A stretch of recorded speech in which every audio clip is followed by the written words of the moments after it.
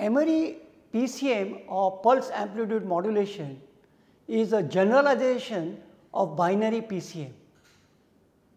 We will study PCM system in light of Shannon's channel capacity equation. In M-ary PCM, message signal is quantized in L levels and then each sample is encoded by log of L to the base m number of M-ary pulses.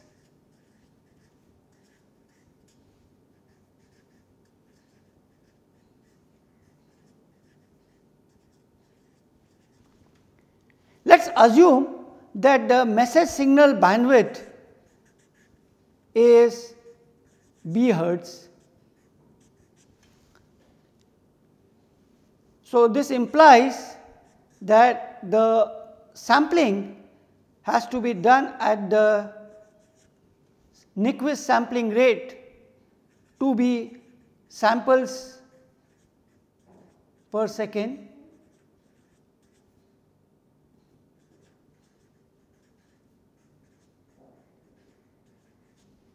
Therefore, the number of M-ary pulses per second, which I denote by Rm, would be equal to the number of samples per second multiplied by each sample is encoded by this number of M-ary pulses.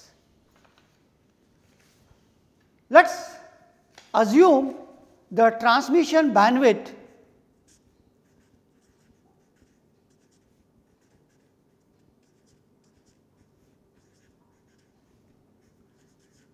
to be Bt.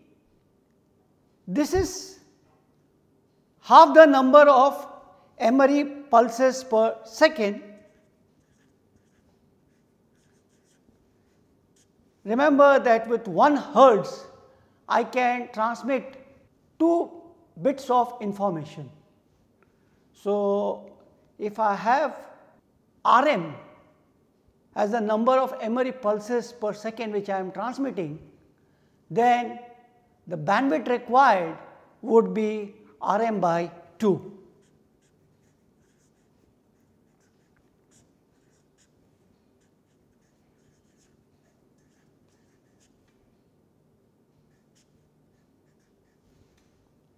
Now, we know that power,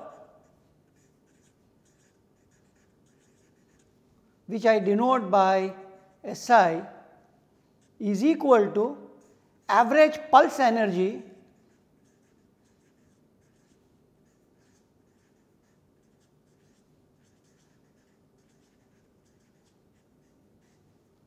multiplied by pulse rate per second.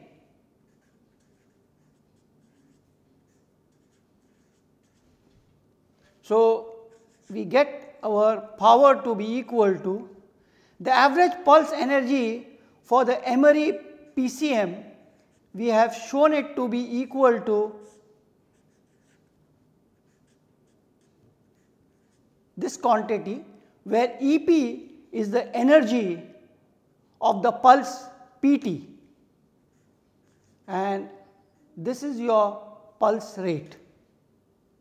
And the noise power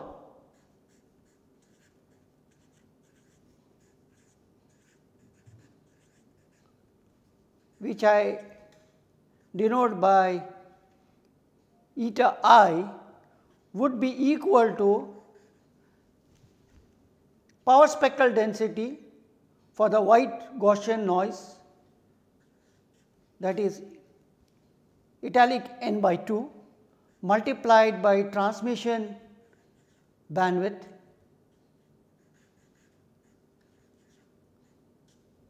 and this is equal to, using this relationship,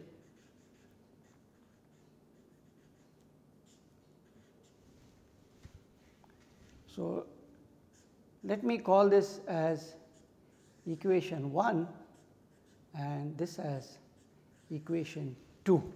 Now, each of the M-ary pulses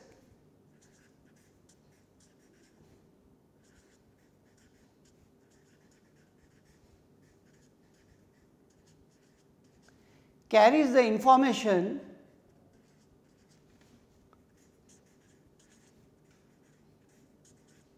of log m to the base 2 bits.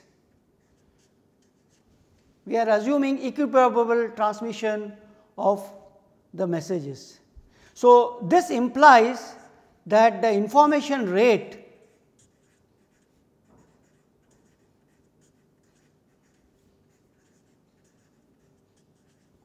which is denoted by r suffix small b would be equal to the number of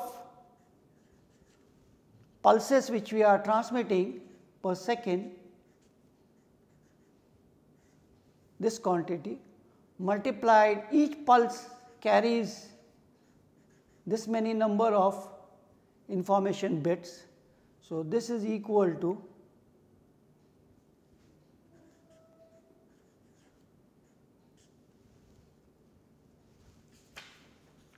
from this relationship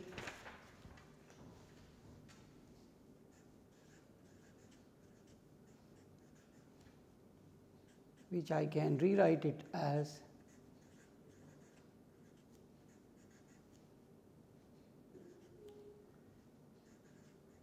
so many bits, and let me call this as equation 3. We can substitute 1 and 2 in 3. This will give us RB equals BT for m squared. I am going to use this relationship.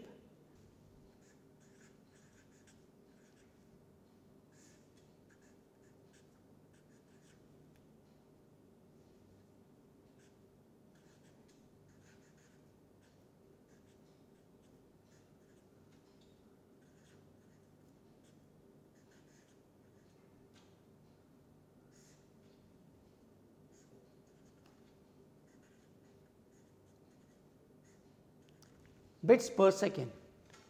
So, information rate should be bits per second, please. Okay. So, using 1 and 2 for Rm, I will use 2 eta I by italic n. Okay. I get this relation. So, what it means that we are transmitting the information equivalent to RB binary digits per second over the M-ary PCM. Now, it is important to note that the reception is not error free.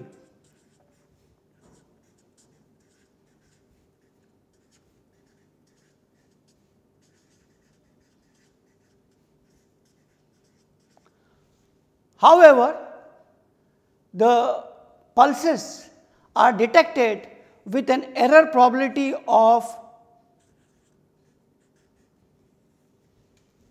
PEM. We have derived what is this value for an M-ary PCM system.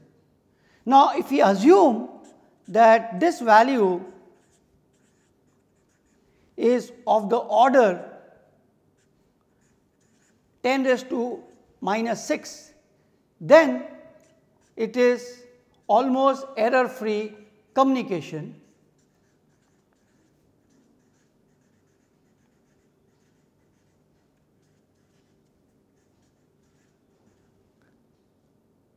Then let us find out what is the value of EP by italic n in the formula for PEM. Now, this symbol error probability which we have derived earlier, it is approximately equal to for large M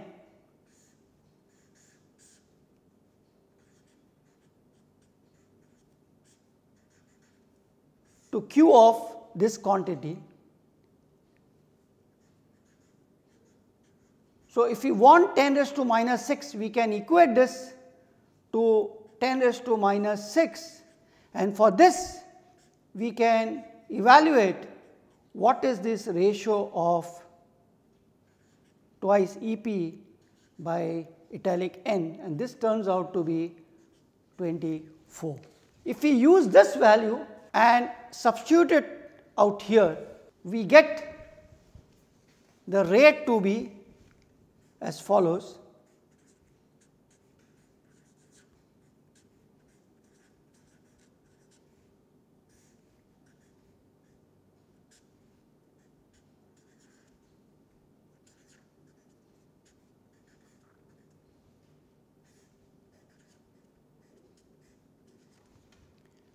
So, what this means that therefore, over a channel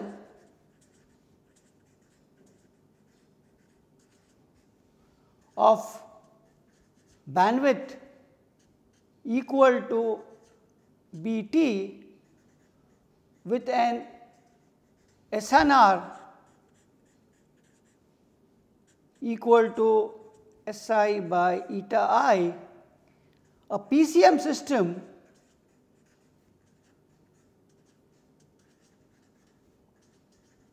can transmit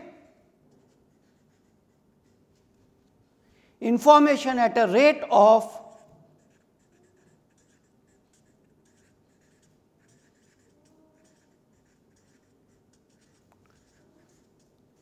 Rb bits per second given by the expression here. Now, we know that for the ideal system from the Shannon's capacity equation, C is equal to Bt log to the base 2 of 1 plus signal to noise ratio. So, from this it implies that PCM uses roughly 8 times as much power as the ideal system.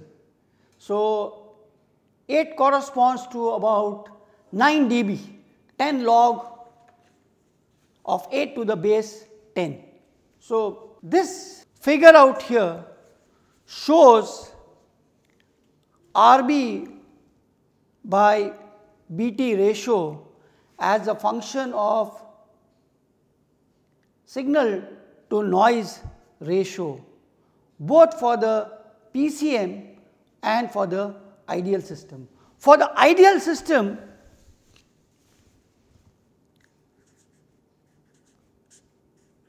Rb by Bt, which is nothing but this quantity,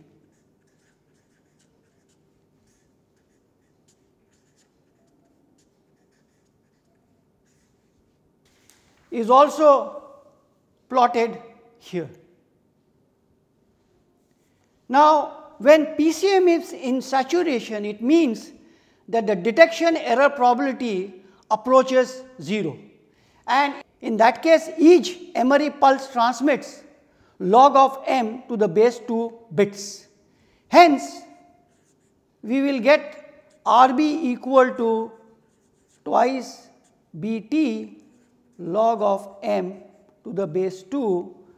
From this we get Rb by Bt equal to twice log of m to the base 2. And this is clear from this figure out here also. So, for example, m equal to 2, after certain value of signal to noise ratio, this ratio of Rb by Bt saturates. So, if you want this ratio to be higher, we have to move over to the higher value of m equal to 3, 4. So, these are the saturation levels for different m's. Summary PCM system roughly uses 9 dB as much power as the ideal system.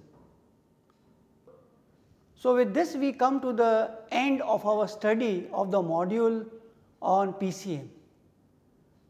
In this module, our focus was on quantization, specifically scalar quantization.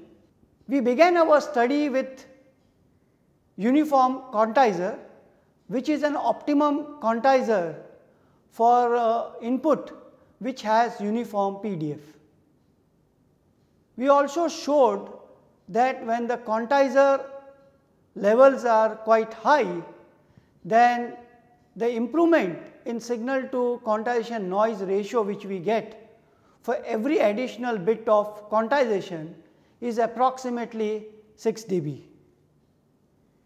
We also studied uniform quantization for the case of non-uniform PDF and for unbounded PDF. The solution to this problem was quite messy, and then we moved over to the study of non-uniform quantization. We studied Lloyd-Max quantizer, which is an optimum quantizer in the sense that it minimizes the mean squared quantization error. We saw that the reconstruction level in any quantization interval is centroid of the PDF mass in that interval, and the decision boundaries are midpoints of the adjacent neighboring reconstruction levels.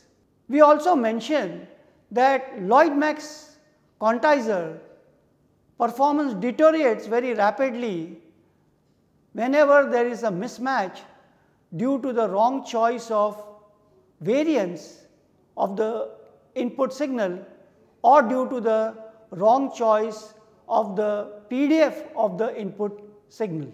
And we also mentioned that implementations of Lloyd-Max quantizer in practice is quite difficult. Compounded quantization is a mean of implementing non-uniform quantization. In compounded quantization, the signal is passed through a compressor followed by an uniform quantizer and an expander. In this process of quantization, more number of quantization regions are allotted to smaller amplitude of the signal which have a higher probability, and less number of quantization regions are allotted to a higher amplitude of the signal which have lower probability. We also studied mu law and A law compounders, which are popularly used in practical applications, and with the help of an example we showed that these quantizers are quite robust to the variation in input PDF and power levels. Now, in real signals, there is a high degree of correlation between the samples of the signals, and this fact is exploited in the design of DPCM, that is differential pulse code modulation. We saw that the operation of the quantizer and the predictor in DPCM are interlinked. The goal in the design of a predictor is to minimize the prediction error, which will reduce the quantization noise, which in turn will provide better prediction because of better quality of reconstructed samples. The goal in the design of predictor is to minimize the prediction error so that this will reduce the quantization noise for the given number of quantization levels, and this in turn will provide better prediction. We also learned that for linear prediction, the prediction error is minimized in the mean square sense when the prediction error is orthogonal to all those samples which are used in the linear combination to form a linear predictor. Then we moved over to the study of a generalized binary PCM in the form of M-ary PCM, and this M-ary PCM is also known as M-ary PAM, that is pulse amplitude modulation. We showed that for a given information rate, the bandwidth requirement of an M-ary PCM goes down by factor of log m to the base 2, but the requirement of power goes up by the factor of m squared by log m to the base 2. We also saw that for a given bandwidth, the information rate can be increased by a factor of log m to the base 2, but there is a requirement for increase in power of the factor m squared. Because the voice channels of a telephone network have a fixed bandwidth, therefore multi-amplitude signaling is a very attractive method of increasing the information rate. And this is exactly what happens in voice band computer modems to achieve high data rates. So, with this we end our module on PCM. Thank you.